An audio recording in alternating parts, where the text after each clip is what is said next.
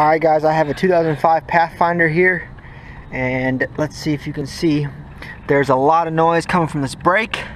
You can't really tell by the front, but I personally think there is a very deep groove that's been scarred into the rotor on the back.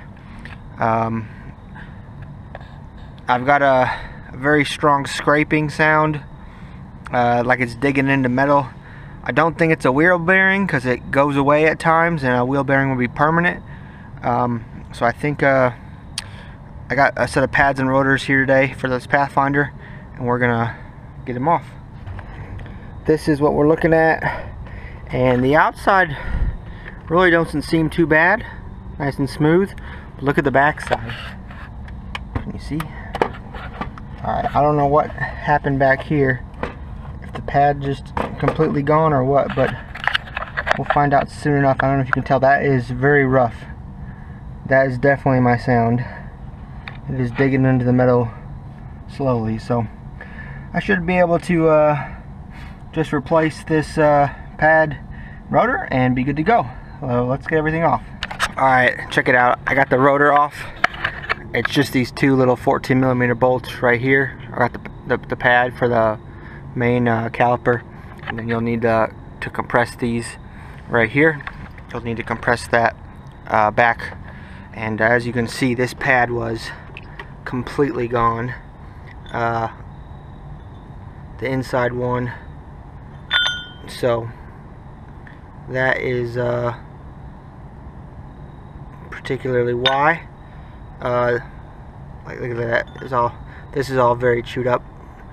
It should be rough against your fingers or on your skin if you rubbed hard against this, and that's why it was very severely digging into the caliper right there, or the rotor right there.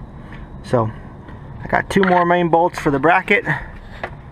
Alright, I got here, let's see, yeah, here and here should be a 19, and then that's off, and I can smack the rotor and get that off, and should be quick. If these bolts come out nicely, it should be quick. Alright guys, I got it back on.